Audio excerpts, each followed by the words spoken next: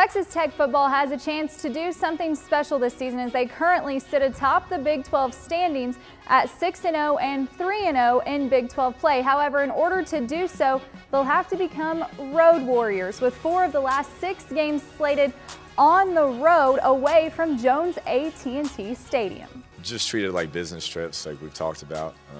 They know what they're going there to do, and just play a game and play at our highest level.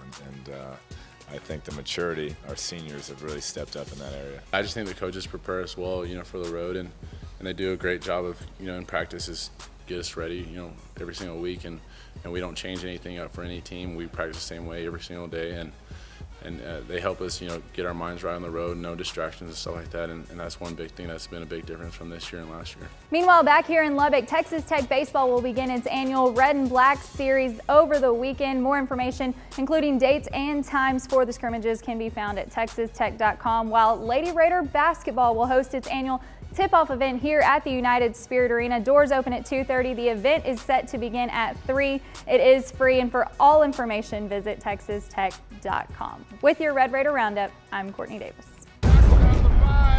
Touchdown, Red Raiders, got it.